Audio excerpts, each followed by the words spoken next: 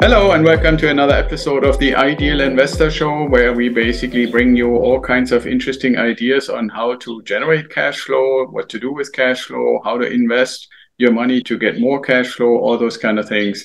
And today we have a special guest. I just found out he is outside of Vancouver in a huge property. It's Dustin Serviss, and I don't know if I said the last name right, Dustin. You got it right, Axel. Yeah, you got it. Okay. Well, welcome to the show, and tell us a little bit, how did you end up in the investment world and Serviss Wealth as a company and your team and so forth?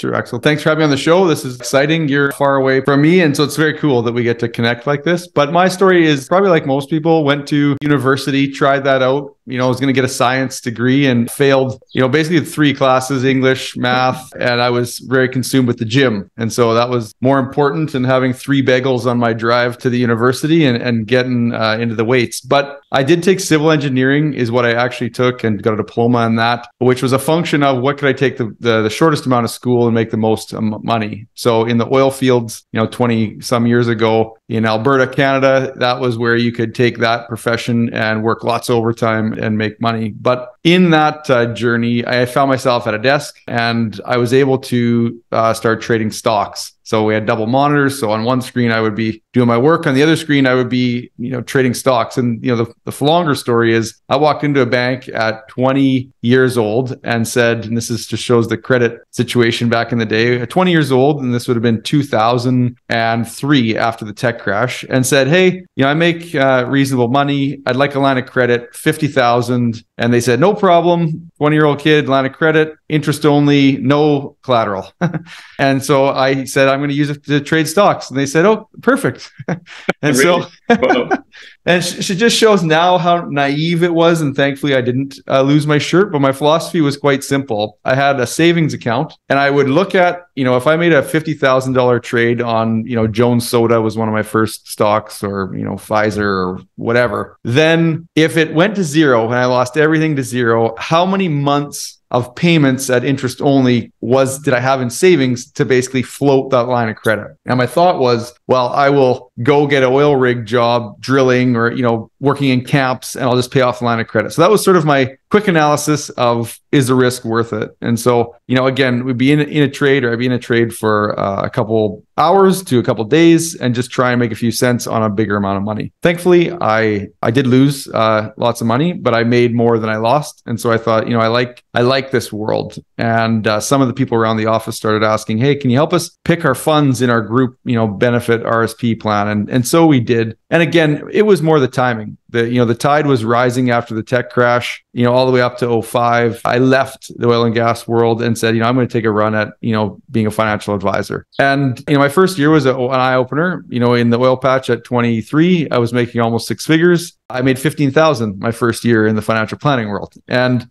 really, it was an eye opener. And it was, why would someone with investments and hard work, and one of my clients calls it his made money. What the hell are you going to do with my made money? Meaning he's already made it and he's now giving it to you. And so you're going to do something with it. There's a lot of trust involved in this world. So fast forward, I've been in the business almost 18 years. And so, we do our best work with clients of 2 to 20 million net worth who are looking for someone to be their general contractor or be their, leader between the accountant, the attorney, their investment people, their insurance people. They want an intermediary that knows and understands that. And so that's what we're up to now. Okay, yeah, that's very cool. And let's go back to that statement that you just made, even though you said it was originally kind of part of also your own world and work. But if somebody came today, and I mean, there's one thing I should probably also bring up for you to explain it a little bit. Net worth is sometimes, I think, slightly misunderstood by people.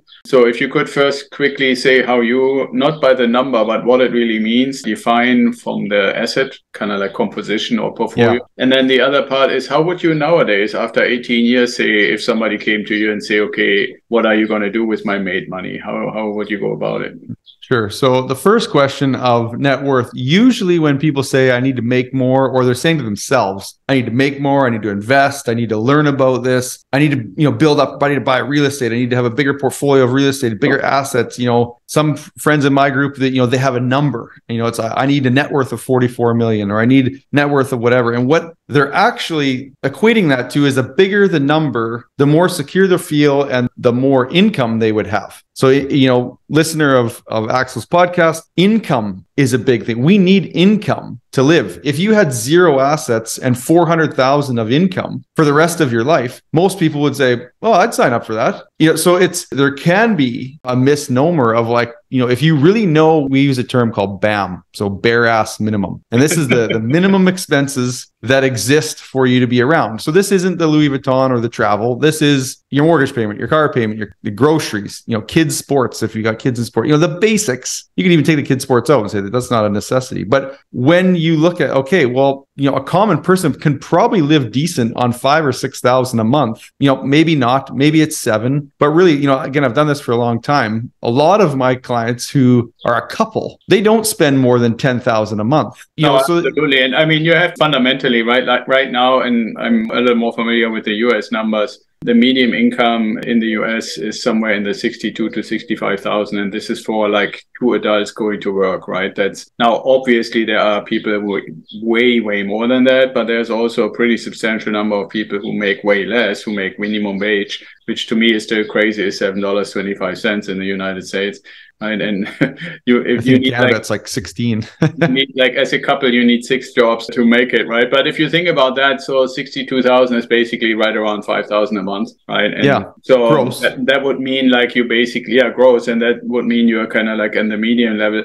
The reason I asked you to touch on that a little bit is one of the things that I know for myself, and we talked a little bit about what I'm up to right now on the family side, but it's also true for our clients. And I'm sure for quite a few of our listeners that there is this term high net worth individual. And what I'm always pointing out, that is different than a high asset value individual. Because as I'm preaching that we want to do our investments using leverage, which in real estate you can obviously do, I can have, like you just said, a $10 million portfolio in asset value, but only put literally 2 million over time of my own money in it. And I shouldn't say only, but only 1/5 of that would be basically my own money. And it would be basically in a way stuck unless I do home equity lines of credit or stuff like that. Now, a high net worth individual, and everybody has a different number, but that really goes to how much actual, for lack of a better term, cash or money in your checking account can you give to Dustin to make more out of it,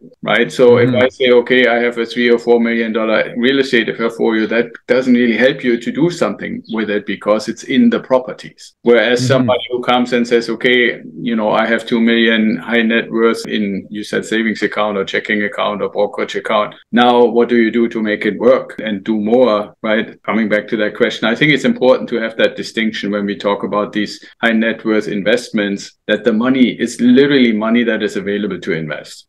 Yeah. And for someone who's not, listener, if you're not, considered high net worth, and that's a very vague term, but at the same time, just what Axel said, if you had a $1 million property that was almost paid off, or say it was, 8 years left, and you were close to retirement, you could, and again, Axel, maybe you could beat me up if this is a wrong mentality, but if you said, hey, I'm really looking forward to the next 10 years. I'm 60 years old. I'm able-bodied. I'm going to spend more from 60 to 70 than I am from 70 on. You could refinance that property from an 8-year amortization back to 25. Again, you're going to pay a lot more interest, but all of a sudden the cash flow, if you were sort of neutral, rent comes in, pays off basically my bills, and that's it. Well, all of a sudden you're going to have extra cash a month. So your net worth actually might go down a bit, but to your point, you might have a lower net worth, but if your cash flow is high, that's what you need to live on. Yeah, exactly. And I mean, so, if you take this scenario and I would say, okay, one of my clients were in that situation and they just want to bump up, at least from an opportunistic point of view, for that 10-year window that you just mentioned, between 60 and 70, go out crazy, traveling, see the world, do all the good stuff. And we would say, okay, well, let's take a home equity line of credit. You don't really get rid of the asset. You keep the asset. Now here's 500,000, go to Dustin. And we would want to obviously know that you have 18 years experience to make sure that it is only going up and not going down. So now here we are and say, okay, we took the line of credit. You have a few years to make it more,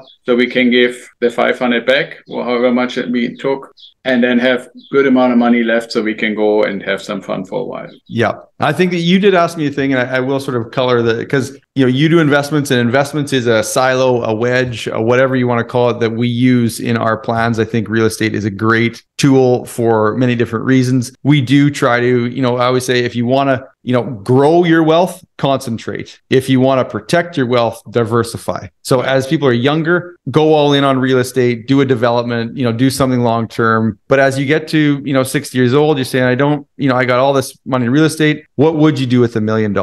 And again, most of our clients tend to be business-minded, business owner. We try and take the stock market charts and the demystification of like, what is that? People go, the market's up, the market's down. It's like, but people don't really know what they're saying. It's just, they see it on the news. And so if you think of, buying a stock or an investment, if you are a business owner, you run your business very simply. You try and generate revenue. You try and sell something to somebody or offer a service. You've got expenses that require, you're required to pay to keep the business going. So you cut expenses. What's left over is your excess cash. You take that excess cash and you choose, I'm going to reinvest all the money back into the business, or I'm going to take a dividend, and I'm going to take a little dividend. So I'm going to take a dividend and I'm going to reinvest some back. If you think of I'll use, again, this isn't a buy or sell recommendation, but I got to use an example. Say Wells Fargo Bank, Wells Fargo or JP Morgan or, a food company, you fill in the blank of the company, Goodyear tires. They sell tires. They have expenses at the end of the year. They've got excess cash. They choose to then dividend their shareholders. So give you some income and reinvest some of the money. To take all those stock charts you see on the news and kind of bring it back to an analogy you might think of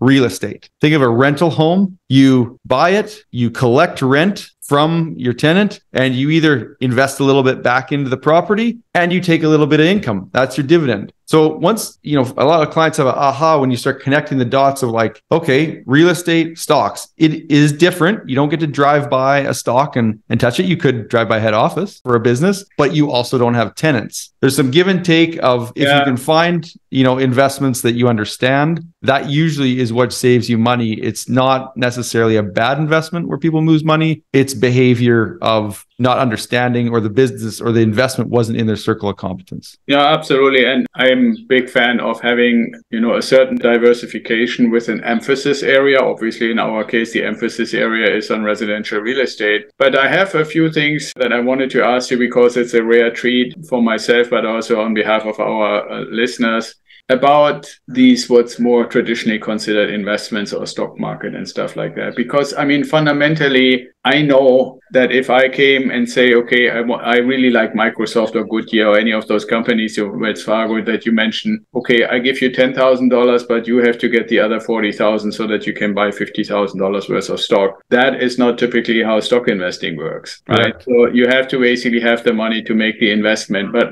I'm just mentioning this as kind of like setting the foundation. What I really wanted to try to get from an expert like you is how people like myself who have decided, okay, I'm mainly focusing on real estate, but I'm interested in certain fields, or you might say technologies. And because of that interest in those technologies, I like to invest into it. Like give you an example, pretty much the almost only stock I have in any numbers is Tesla, right? And so I do a lot of research and figure out what's actually going on with the company and how they're performing, how close are they keeping to their promises. Like Elon always says, I overpromise and I'm late, but I keep my promises, they're just late. So, I can live with being late because for me, it's like real estate's a long time investment. But what I'm not understanding, and I'm sure when you said, people hear about the market is up or the market is down, the same is true for the stock is up or stock is down when you either with your help or by yourself invest in something. Where does this oftentimes amazing disconnect between what the company is doing and reporting and the value of the stock come from? Well, it's a big question. My first thought that comes is the market is full of emotion. And, there's theories out there that the market is efficient, that the price of things is so efficient that it's pricing in whether people are optimistic or pessimistic. There's an economic confidence model that's designed by a certain guy. And he, like him or not, his name's Martin Armstrong. He's a bit of interesting dude, but you can find all sorts of good and bad on him on the internet. But he wrote this thing a long time ago called the economic confidence model. And it is one thing that I do use because it is not so much the model and what he says happens, but if you look at the investment market and the psyche of people and consumer behavior, it is pretty spot on. Of people are optimistic, people are pessimistic based on certain things. So when they're pessimistic, based on world events, you get a bear market or you get a down sort of push. And when they're optimistic and there's a lot of quietness in sort of geopolitical and all that stuff, you get sort of a movement up. So that, to tie that back to your question, does have a lot to do with sort of people's psyche. So that's the base or the framework. Then you've got, I'll use your example of Tesla. You have... and cult-like is not right for Tesla, but it is a movement. There is a movement around that technology, around Elon, around crypto. Crypto is a great example. It is basically stocks and Tesla, but compressed. So the cycles are very compressed because a lot of it has to do with social media and the social media sort of momentum that's put on certain things. So when there's a big push on, Bitcoin and Ethereum and crypto things, there usually is a corresponding wave of activity in the social scene. And that gets a bunch of movement. Then there's some sort of crushing blow from the government that they're going to ban or whatever. And then, it is the reverse. So, back to your question of, the value of a business, if you're going to look at sort of safer invest, Tesla's a bad example. Again, they're marginally profitable, but, they are a real thing. That is growth stock and value stock were the two kind of camps. And value stock was always touted that, it can outlast. I think growth is here to stay. I'd be more value by nature based on the dividends. If you go to dividends, I think that is a little bit more of very traditional 100% view of things. I mean, I had to chuckle a little bit because if you look at the biggest car companies in the world right now, right, and I know that... What are you looking at right now? GM? No, well, you could look GM or Ford or Volkswagen or Toyota or stuff. And I know that any Tesla fanboy would say that you're wrong if you call them a car company, but I know that they're always put into the car company field and the analysts are looking at it that way. The point is, when you say marginally profitable, they're about 3 to 4 times as profitable as any of the others. And they have no debt. They have $20 billion in assets sitting in the bank, basically in CDs and treasury bonds. But that's my point is more in general, even if you forget Tesla for a moment, and they have probably the largest retail investor community and that whole social emotional stuff. If I'm looking, and I prepared a little bit, and I really hope that if I did something wrong or found something wrong, you set me straight. But it looks to me that in stock market investing, in the stocks that are actually traded on the major exchanges, the percentage of what's called retail investors, people like you and me, is typically between 0 and 15%. And 15% is way up there. I think Tesla is like 12% or something like that. Okay. So let's just say it would be between 0 and 10. That means 90% is supposedly people who know what they're doing, institutional investors, banks, pension plans, 401k plans, mutual funds, all that kind of stuff. So are they really that emotional, or are they just having all kinds of algorithms running that stuff regardless? Well, yeah, I guess you got humans involved. So unless we're full automation, then you can name them. You can name these humans are called analysts. Well, so here's again, when I brought the crypto, it made me think of something. So I have a friend who's a big Bitcoin person, and he says, Bitcoin's the number one performing thing and blah, blah, blah. Well, I got Tesla up on my screen. So if you bought Tesla in November 2021, it was 407 USD a share. It's now 168 today. So for that person that bought that day, it's not a very good investment. For the person that bought in 2014, the price was $10. So that person is, but it went as high as 407 and then went down. They've stuck it out. So the point that I do like to make when I talk about, the circle of competence, when you invest in something, a person does need to have a keen interest in either what the company is doing, the people involved, the technology, the product, or they use it on a regular basis and know how freaking good it is. Because that is what will actually keep you invested through, if you went from $10 to 407 and didn't sell, and now it's 168, like, what is that person's psyche? That person already thought they were going to retire, or their wife was like, wow, high five, good job. Now they're like, well, you've just lost a half. You're more than half down. Like, why didn't you sell? It's like, well, I'm not selling because it's going to be way higher than 168. Yeah, but I mean, well, I shouldn't say, but I think the answer to that question, honestly, at least on the retail investor side, and I think you used the right word, or at least in the same frame, you call it maybe kind of akin or somewhat similar to a cult in some cases. At least I think on the retail side, I think there is maybe slightly less negatively connotated term is more like a fan kind of behavior, which I find much more, and I'm falling into that category, but it's also very similar to, in a sense, doing the real estate investing. And that is kind of a form of dollar cost averaging, right? Where you say, okay, well, I believe in something, not in a religious sense, but in a technological or growth sense, if you want to go that way. And instead of trading, I can say, okay, because I believe this and I'm keeping up with a few, not like a huge portfolio of hundreds of investments, but I have two, right? Like, so I'm fully transparent. Everybody who knows me knows I only have Palantir and Tesla, and that's it. But I'm also, I believe, very well informed about these two companies, not as good as real estate, but, for stocks, for me, somebody like me having these two stocks. And so as long as everything that I'm expecting them to do and what they're reporting as publicly traded companies on a quarterly basis, plus any other stuff that is being published officially. I'm not talking about a tweet from Elon or from the CEO of Palantir, that he finally got a haircut or something like that.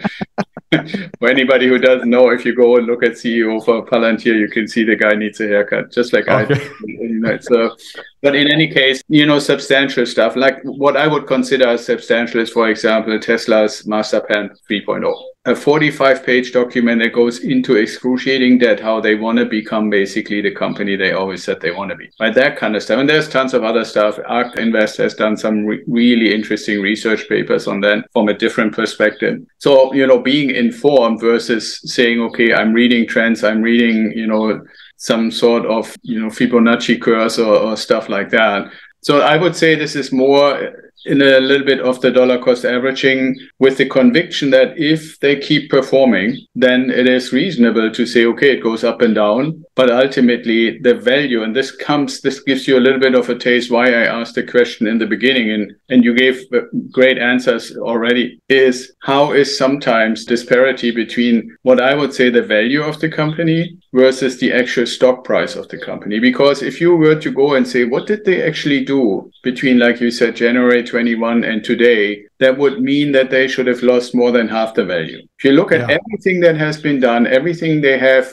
produced, every increase incrementally in production, in paying down their debt, they have basically no debt anymore. All of those things, you would say, wow, if any company, forget the name, forget the Elon thing, forget the cult stuff, and say, I just look at the performance data of this company, you would say there's no chance this company could be worth half of what it was 2 years ago, based on all the numbers that are available to us. Yeah, and same thing is true. Like if you then compare in the same industry and say, how about GM, Ford, Toyota? They have basically done nothing, right? They've just been puttering along. Their performance has gone down quarter after quarter after quarter after quarter. So for me, at the end of the day, I'm saying I'm still convinced, because I'm a technologist who is convinced about their trajectory. And I can say this because I only need to study too. But it doesn't explain how this is physically possible and why we could have people, if they're not as committed, right, like as into whichever company name you throw in, that they could basically still be okay with it. Because as to me, I hope you can say, well, here are some reasons why this happens and why this is okay to happen. Think about a house. So you live in a house, and once a month, your neighbor peeks his head over the fence and says, looks at your yard, I'll give you $500,000 for your house. and you hadn't mowed the lawn that week, or whatever, and it's like, and then the next week, he's feeling good. He just had a couple beers, screams over at you, I'll give you $525. The next month he's got a cold, give you $470. Like that is the same. That is the same. There's in a market, in the stock market or Tesla, there's people buying it, there's people selling it. And when whether, if you want to show me proof that algorithms run the whole market and there's no humans. Oh no, I'm not saying this. I can only provide it. It's not really that we're fighting over it. It's just the fact that, and I think you would agree, that somewhere between 0 and 15% is retail, the rest is institutional. Yeah. Right? So the institutional side always claims to be full of experts. I give them that. But the results, and Tesla is just an extreme example. There are plenty of other examples, right? Like, you could say, how could Amazon have the valuation that it had before it was profitable, right? If you go back at the charts and look at Amazon, how their share value has increased pretty consistently, even though for a decade they were not profitable. And I've always been saying, I think the model can work, but nobody can explain to me why the stock price keeps rising. It just makes no sense. So if you think about the market being dominated, I agree with you, by institutions. So you call those the pros, and you call the you and me's the privates. So you got the pros and the privates. More pro than I am. Well, realistically, though, I have investment teams. I don't actually, in 2017, I have all the designations. I've changed my business model. So I actually have teams of people that make all the buy-sell decisions. So they should probably be commenting on some of these things. But if you think of like the pros and the privates, when the privates, the you and I's, when that becomes a little bit bigger, so there's a bigger percentage of those people making trades, the market is either going to move like on the upside, is going to move up. When you've got people whose mortgage payments are going up and all of a sudden they got crushed in 2021 to 2022. And so the market, they're not doing well. They're not going to cocktail parties where people are saying, I got 18%, I bought Tesla and it went up 100%. That isn't happening because the market's just sort of been along. Yeah. They stop doing it. And they start, a couple of years goes by and your spouse says, hey, I think we should really reno the house. No, I got these investments. Like, well, how well have they done? Well, they've done nothing. They've actually gone down. Sell it. And so now the private or the pros, it becomes a bigger influence. So now you're going to have bigger sway into it. So I can't explain Tesla why it's, if the only reason I could think of is that it was overvalued to start with. It got too high ahead of its feet. And so now it's where it should be. It felt like it should have been there. And again, I'm not a Tesla, I haven't analyzed it. So I'll take your word I can give you my explanation and then we move on back to the question, what would you do? This has been fun though, Axel. Yeah, no, I know. My explanation is there are now multiple companies around the world, but even especially in the US, in my kind of like investor horizon timeline for, let's say, the last 20 years, or you said 18 years, that in general, don't fit into the traditional categorization that we used to see, right? Like people, I would say the vast majority of the analysts for Tesla are automobile industry analysts. The vast majority of people at Amazon are retail industry analysts. And if you look, or you could do the same thing for Facebook, for Google, for, that there are software people that looking at Google, even though Google is making almost all of its money in marketing and advertising. There are people that look at Amazon as a retail organization, even though the vast majority of their money comes from AWS, right? And so forth and so forth. So, and Tesla is the same thing. Tesla is now growing at extreme amounts, unheard of amounts in energy, right? But the analysts that actually supposedly are to follow the stock, do estimates, Bloomberg estimates and all these estimates, are auto analysts, right? And they say, okay, if the company doesn't make 30 or 40% more cars than last year, then there is something wrong with them. They have a demand issue and some kind of bullshit like that. Right. And so there's more and more of these organizations that have gotten successful by not being single lane, or you could say kind of single-minded on just one thing, where the vision, and this is actually, for me, the interesting thing is, it used to be, at least when I studied a little bit in economics, that you wanted to go and say, what is the company intending to accomplish? Or you could call it, what's the vision statement? Like, and then you come across certain things like Steve Jobs once said, I want to put a ding in the universe. And you had to interpret what the heck does that mean? A ding in the universe. But the same thing is true with Apple, right? Like they started out as a computer company, then they became a phone company, then they became an entertainment company. Now some people rumor they might also come up with a car. It's the same thing, right? Like, so these really, really successful and relatively highly valued company don't fit into a narrow lane or narrow box of where the analysts live. And I would go as far, because I'm a real estate guy, to say most of the analysts in the auto industry don't understand Tesla. Most in the analysts in the retail industry don't understand Amazon. Most people in the software analyst camp don't understand Google or Facebook. You know, when Mark Zuckerberg said, okay, I want to emphasize Meta, that was like, you know, oh yeah, completely, you know, nobody could explain what that even means, right? So at least not in the analyst community. So that kind of stuff, which basically tells me and brings me back to the question that you kind of triggered initially. If somebody comes to you and says, Dustin, okay, I have a good chunk. I don't think it needs to be somebody is in due time or short time going into retirement, but just somebody who, for whatever, sold a business or made a good deal or sold a property, real estate or something, and says, okay, so I have $500,000. I don't have time to figure out how to do this. Dustin, you guys are the experts. How can you make more out of that? What would you try to do, or what would you tell them? Sure. Without giving specific stock sort of comments, I would say I'd break it into what we call an asset dedication model. So $1 million. So they got $1 million, and I would say, what's your BAM? And they would say, okay, well, I spend, $100,000 a year. Let's just use that. So we'd put $100,000. We put $300,000 into GICs, or as high interest vehicle as we could get. So a 1 year, 2 year, 3 year. And then we would take the rest of it, and then we would, have a risk conversation. And so that might be 400,000 that they say, I really like real estate, and we want to, we're going to try and shoot for a 6% return.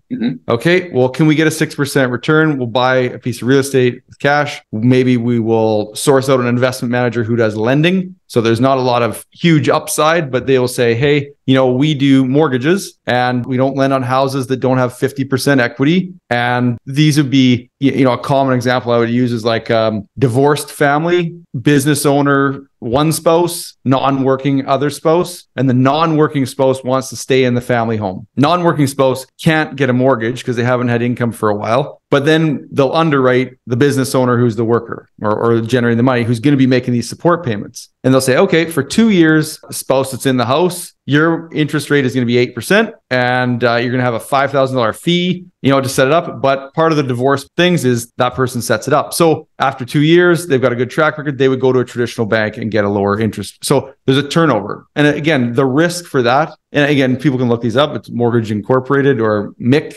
if you want to call them that. Your basically downside is you need the house to sell for less than 50%. Yeah. And you need to have everybody in the 200 mortgages in the investment pot not pay. So yeah, exactly. Yeah, we call that in the US, there's a term called non-recourse loans. Okay. Yeah, which basically says, it is so unlikely that the value of the property, if analyzed properly upfront, would ever be below 50%. Right? So if everybody doesn't pay, which is already in itself kind of unlikely, but if you were to go there to say, okay, well, then I have the asset, can I get 50% of the original asset value? And the answer should always be yes, if you do your analysis properly. So there is basically, from that perspective, no risk of real total loss. So the likelihood. So you're basically, if you go back to the asset dedication model, you've got a bucket that's a small bucket of fixed, GICs or, some sort of fixed income for the moment when you need income and your stocks are down, or you've got something going on with the income in your middle bucket, which is your real estate or lending, is not enough to pay for your living expenses. And then the third bucket, so in the million example, we did 300,000 into GICs, we did 400,000 into a piece of property, and we got 300,000 that we're going to go into some sort of stock bucket. Okay. If this person is older, I wouldn't probably introduce what we call like a high risk bucket where you're going to maybe do crypto, gold,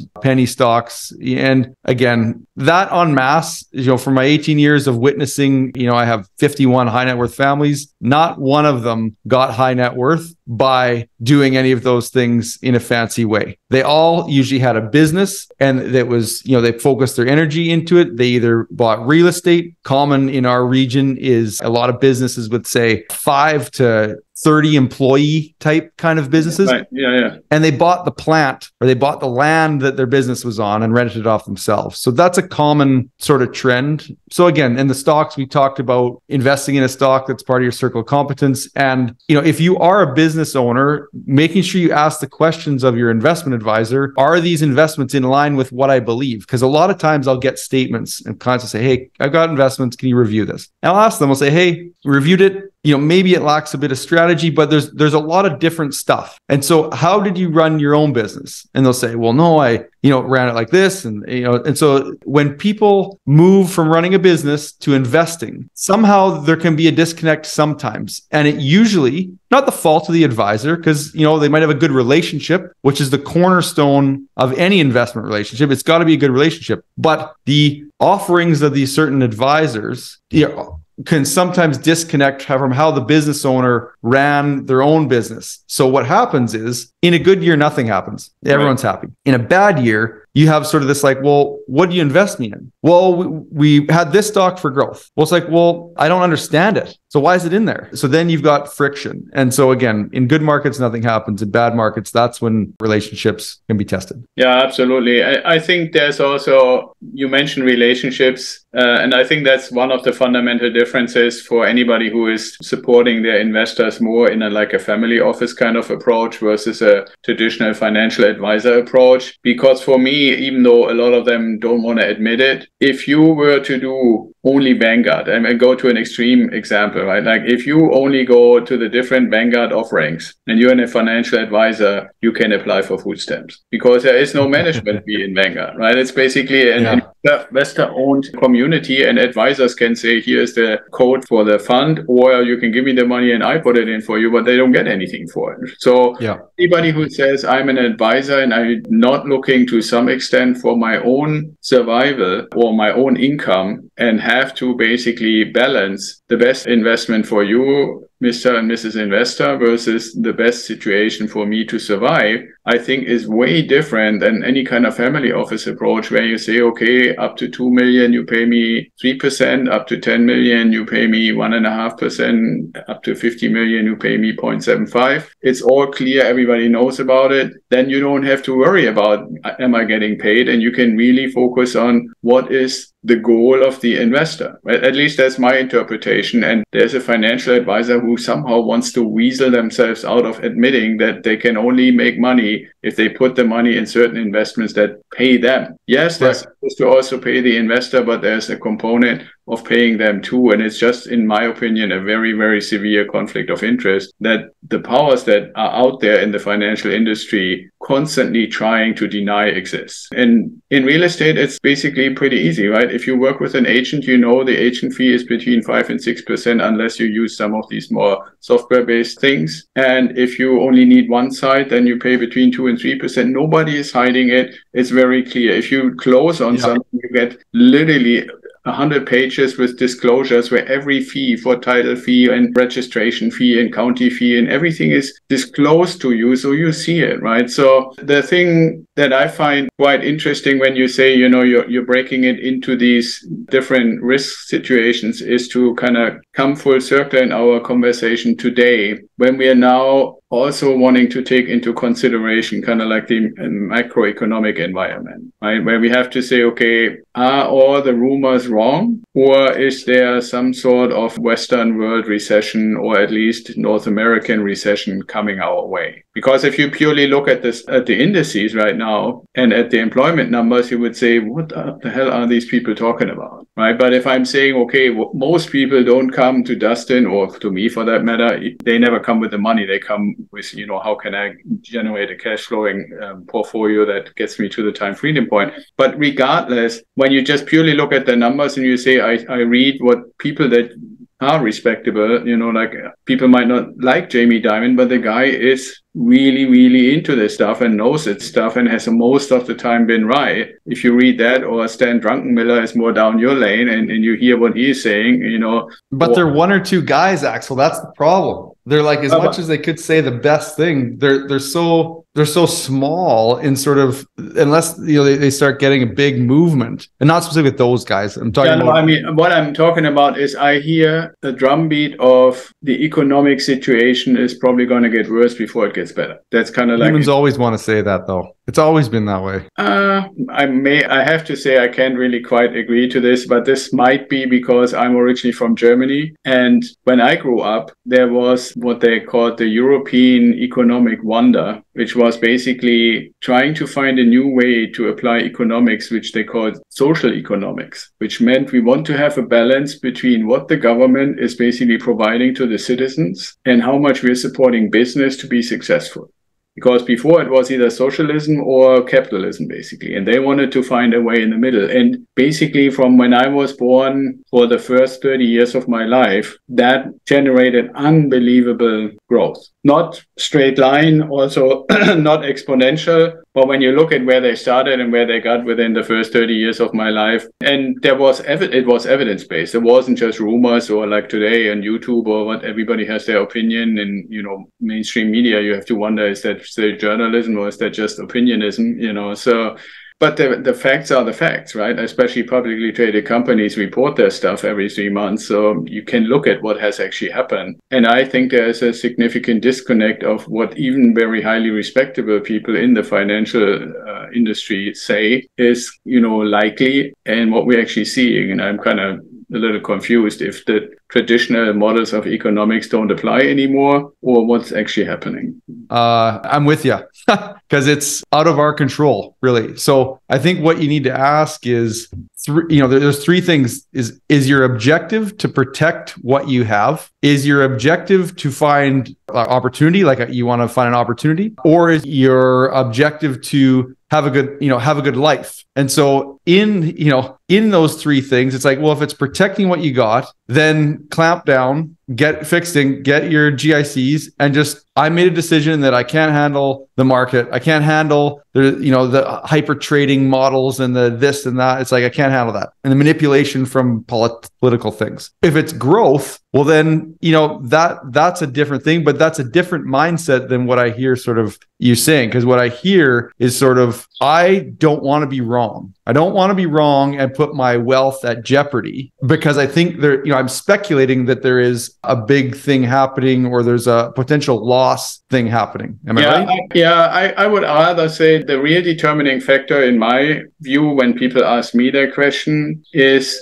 turn out the noise and ask yourself, like you have the BAM, we have the BHAG. It's the big, hairy, audacious goal. Yeah. Right. Where we say, okay, what is your big, hairy, audacious goal and what are the steps that get you closer to that? So if you say, okay, my big, hairy, audacious goal is in 8 to 10 years to make enough cash flow with an ever-growing asset portfolio that I can pay for everything and don't have to worry, which is a level below where your high net worth people live, but doable for regular people in a regular employment life, then your horizon, your time horizon from the get-go is different. If it's 8 to 10 years, in some cases 15 years or something like that, then all the stuff where I'm saying tune it out is short-term noise. It's the same thing like you see the sign with a lot of lights. You know what the sign says? No. It says casino. And when you go through the door of that building that says casino, you have all this ding-dong stuff going on left and right, and everybody is pulling the levers and doing all kinds of things for the short-term immediate gratification, which has typically nothing to do with your BHAG, right? Yeah. So if you can say, okay, I first become very clear, what's my purpose, what's my goal, what's my big, hairy, audacious goal, and what have I decided the strategy to be to get there? What's the mix, right? Like I'm, for example, saying, 70% real estate, 10% is in gold, silver, that kind of stuff, a little bit of crypto, a little bit of stocks. That's kind of data.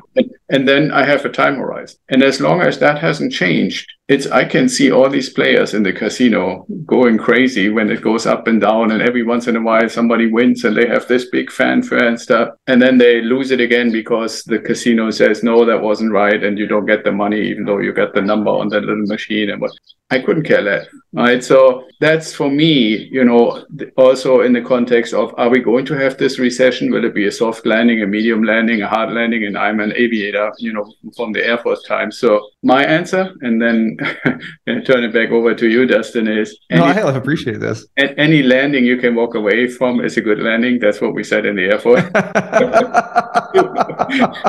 That's going to be the punchline of the podcast. So going along the same lines, and I appreciate you sort of sharing the asset sort of distribution you have, because for it to get so bad that it's, we're in real trouble. It's the same as sort of saying, well, what if the government's so far in trouble that they just say people don't own land anymore? Like the what if speculation kind of treadmill. So, COVID kind of was very hard on all of our psyches of like anything's possible. And, we've kind of now I'm seeing the trend of people starting to make decisions again and starting to like get some momentum, which is great because we all got paralyzed. It was like, oh, well, this might happen. And what if this might happen? And we're all on our phones and we're just scrolling. Oh, and just ping, ping, ping, ping, ping, ping. Yeah. And so I think, to your point, it just kind of one of the points you'd said is like, if the high net worth space, they're not insulated either. If the whole world came crashing down and all these stocks that we own went to zero, well, everyone's on the same playing field. So then it's like the world would be so different that I don't think that we would be worried about, I got to get my rent up on unit 4 in that bill. It's just like all our worries would change. Yeah, that's right. Although, and that is maybe when you and I come together for another podcast recording, there is, and I want to put that as a teaser also to our audience, is I highly, highly recommend to start having, if you don't have it already. I had it because I'm, like I said, originally from Europe and then came to the US 30 years ago and always had this international interest. But if you look around, there are a little more than 190 countries in the world and about 25 or so are considered Western world. And when we talk about, like you just said, Dustin, when the world really goes down the drain kind of thing, well, we're really only talking about those 25 countries, right? And more and more, there is a development that I see on the big picture where we were trying for half of my life to come together, kind of unite, have, global trade and United Nations and all that kind of stuff. And we seem to have gotten to the peak of that around 2017. And now we're going in the opposite direction. But also that means there's like a lot of people don't realize there's 1 billion people literally and growing rapidly in Africa alone, right? There's like 4 billion people in Asia alone, right? There's more than 1.5 billion now in India alone. So when we say the whole world, we're really only talking about like 1/9, maybe 1/8 of the world. That's kind of like the kind of world that we can imagine and that we're familiar with and that uses like SWIFT systems and dollars and trades the way we know and plays in the economic traditions that we're familiar with. So there's a lot of stuff going on. That's also, you mentioned earlier, diversification, right? Why would I want to have 10% in gold and silver? It doesn't have to get catastrophic, but like just, you see this probably in the news as well. If the US can't figure out how to extend their debt ceiling, some pretty nasty stuff is probably going to happen to the dollar. Now, do I believe that they won't? No, they will. But just getting close to the verge now for the second time in 10 years tells the rest of the world, these other 190 or so countries, should we really completely depend on it? Or like what happened, I'm against the war with Russia and Ukraine as well, but there's never been a case where a group of countries just said, hey, we're violating every rule that we ever signed up to, and you don't get your bank accounts, you don't get your assets, you don't get to trade, you don't get to use SWIFT anymore, and believe that the rest of these other 170 or so countries are just sitting there and saying, if I were to misbehave, what would happen to me, right? Yeah. And then sit there and say, oh, no, it's not going to happen, I don't have to worry. No, they all worry, right? So these things, they're not short-term things. They're not happening in a 90-day cycle for quarterly earnings or stuff like that. And they might not necessarily show up in the stock market. But for us, when you say, okay, I'm not just doing this for myself, I'm not just doing this for retirement, I'm also doing this for my daughter and for the next generation after that. And I believe that high net worth individuals have a little bit of a legacy thinking as well. 100%. Then you need to look bigger picture and longer term. And there are things happening that I think people should be aware of. Right? No, you've raised some great points today for sure. Now, before we go too far down another tangent, I have 2 questions always at the end of each podcast, Dustin. So the first one is, if you could meet anybody, past or present, who would it be and why? The first person that popped into my mind was Ray Dalio, actually. Okay. I think he's, if it was younger me, I probably would have said Buffett because I was a big Buffett sort of reader when I was younger. But Ray Dalio now, I read, a book to my kids called Principles for Success for Kids. Yep. And, he just wrote some spicy stuff about the changing of the world order and along the same lines of what you're just talking about. But I think he does have a lot of proven sort of theory and many decades of experience that I would love to have a chat with him just to have a visit. Yeah, I would come along on that one. I've read those books that you mentioned. If you want to read one, maybe as an interesting one that I just finished reading, the title is "Has China Won?" It's not from Ray Dalio, but it's in the same realm from a guy that was a high-ranking official, United Nations stuff like that from Singapore, and I was fascinated. And if you like Ray Dalio and Warren Buffett stuff and so forth, then you will probably like that one as well. Now I'm also here for our audience. If anybody has started a book list listening to us, I'm also at the point where we are in the cycle. I would say, because Ray is talking a lot about that, you would also probably or should read The Fourth Turning. Okay. Ray Dalio's, the New World Order or the Changing World Order is much more current. But to put it in perspective, especially where he talks about the cycles, The Fourth Turning makes a lot of sense. That was written when you started in your career. That's a Bitcoin book, isn't it? No, the Fourth Turning is an economics book looking at what have been the really long cycle developments. And the cycle in the Fourth Turning is defined between 80 and 110 years roundabout. And it goes back for, I think, either 500 or 700 years or so forth. So not just to say, I think there are cycles, but it goes in to say, okay, let's look at what has happened in history all the way to basically the year 2000 in 100-year or thereabouts increments. And I don't want to go too deep, but it's really interesting that the economic cycle at 100-year stretch behaves pretty much like the seasons throughout the year. And I thought that was fascinating. And then when like you mentioned, when Ray Dalio came out with his book, I was like, oh, wow, that's almost like a second edition. Yeah. Okay, cool. And then the last question is, if you had a time machine, you can go forward, backward, anywhere you want. You're not allowed to change the space-time continuum, but where would you go and why? Being a big goal setter, I would have thought I would have been like, go out to the future and sort of like see materialization of goals. But after I read your question, I probably would go back to when, more like industrial revolution of like, when they were coming out with some big stuff. Like we've come out with some big stuff lately, but it hasn't really been, it's been technology, but it hasn't been the equivalent of some of those things that they invented, moving people around and printing press and all that kind of stuff and communication tools. Like that would have been a pretty fun time, I think. I wouldn't have loved having to wear 3-piece suit. Like you see people working on the railway, 3-piece suit. It's like, oh my goodness. But yeah. So that industrial revolution time would have been pretty cool. Yeah. I would also come along with you because I would want to find out, because most people don't realize when you go to the development of cars, almost at the same time, 2 German guys were working on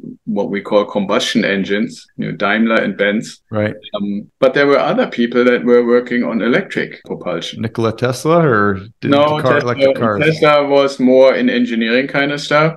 No, but there were literally electric cars. One of the issues which we're still facing today was that how to make batteries good enough to last, right? And I read a little bit about it. What I find fascinating is, that makes kind of sense. And especially in light of how much we're still struggling today with it. But on the other hand, if you look at how the combustion engine has evolved over the last 100 years and what they had when they started, just imagine for a second, it would have been not the combustion engine, but the electrical one. Wouldn't we have had like massive technological advancements over 100 years as well? So I have a suspicion, I don't know, I haven't read about it or stuff, but I have a suspicion that there was maybe some politics involved. Why the oil-based propulsion was ultimately chosen, because if you're an engineer, you know that the electrical propulsion is way more efficient than oil-based, way more efficient, like 3 to 4 times as efficient. So, purely on technology, it should have been electric. Yeah, Axel, you're touching some hot topics today. That's awesome. No, I'm just saying, like when we go together to the industrial revolution time, I think that would be interesting to ask these guys, you know. Yeah, what happened here? Yeah, especially, I mean, one last little tidbit I want to drop for my audience and hopefully yours if you share the podcast is I want people to really, there's a great series of YouTube videos by a guy named Tony Seba. Okay. And it's actually, I always say Seba, but the last name I think is spelled S-A-B-A. And these guys do like amazing research, and they're trying not so much to dwell on what happened in the past, but what is most likely going to happen in the future based on technology that we have available today. But what they're applying is basically, okay, and I didn't know this. I was totally blown away. Did you know that we went from horse carriages to combustion engine cars in 15 years? No. In the first presentation that Tony shows, he shows an image of Broadway. Okay. And the picture shows one of the very first cars, and everything else is horse carriages. And then the next picture is 15 years later, and there's one horse carriage and everything else is cars. Yeah. It would never, I mean, that's such a powerful image, right? And it never occurred to me that that revolution took 15 years from people saying this thing is obviously better, and then everybody adopted it, right? And I'm like, how many times has that kind of happened, right? Like, I mean, think about, right? How long did it take from getting DVDs sent in the mail to streaming?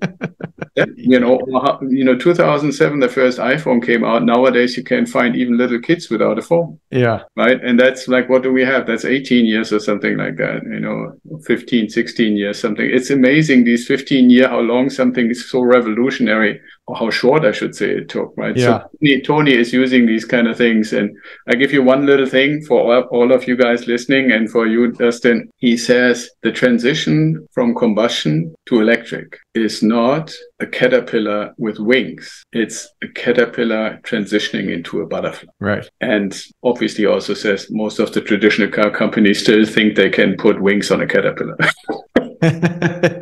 Yeah.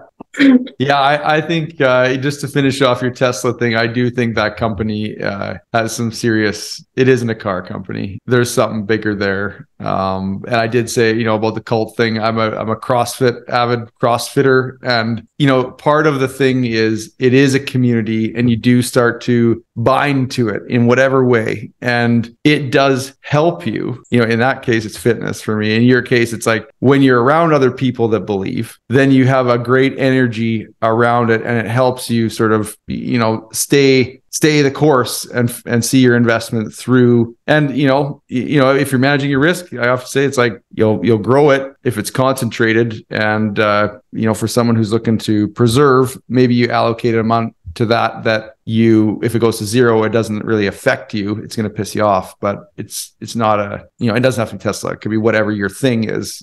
Yeah, absolutely. And see, for me, this community point, I think you're making an excellent and a really, really important point. This community aspect leads to, I would say, an evolution of what used to be traditionally good enough. When you gave, assuming you had enough money, you gave it to somebody to make more out of what you already made. Like we started our conversation, you had to have trust in the person to be able to do this. And that's obviously in how you choose who you want to do that with. In this community-based approach, you also have to have trust, but you have much more opportunity also nowadays based on the technology available to verify, right? When you have 100 different YouTube channels and everybody is looking at every little thing every day, literally, like, and you can do this for Tesla, for Palantir, and you name it, anything, especially technology or growth-oriented, Apple, or, you know, anything.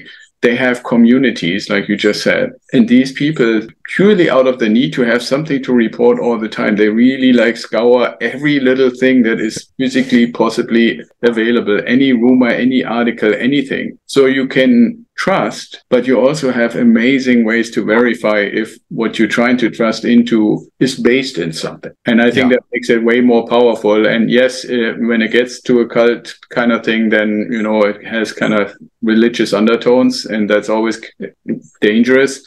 But as long as it is factual, logical, you know, data-based and stuff like that, then the broader the foundation you can have in any approach, I think the better. And so, yeah, you made a great point about, you know, if it's a community of like-minded people with similar goals that just want to understand. they don't want to just trust, they want to understand so they can verify. I think that is a very powerful approach to investing. And it gives you happiness, which is wealth in a way. So part of your ethos is that, and it makes you feel good. And it's part of, and again, I think we've touched on a lot of stuff and kind of talked about this already, but that's, your life is better with that in your life. You don't like seeing it go down, but you understand it. And it, like someone who plays golf 5 times a week, or it's a thing that you enjoy, and it's also constructive to diversifying your real estate. Yeah, absolutely. And it happens in a market, right? It doesn't happen in a vacuum. So if people say, okay, that was a great conversation, I really like what I hear from Dustin, how can they get in touch with you? Sure. So we have a website called Serviss. That's Serviss wealth.com. Number of resources on there. I also have a podcast called The Picture of Wealth. You can find it on the Serviss Wealth website, or just simply by searching The Picture of Wealth. And I'm on all the social, Instagram, LinkedIn channels. Okay, Dustin, that was wonderful and a lot of really important nuggets. I think we had a great conversation. So I want to thank you for being on the show. Thank you, Axel. And we can do it again sometime.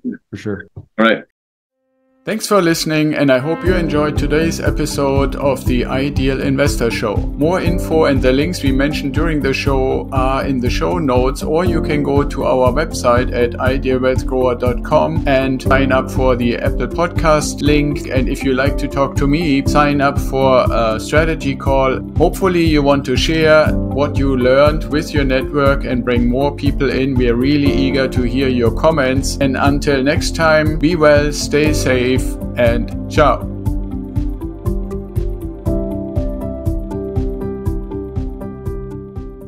Will it be a soft landing, a medium landing, a hard landing? And I'm an aviator, from the airport time. So my answer, at any landing you can walk away from is a good landing. That's what we said in the airport.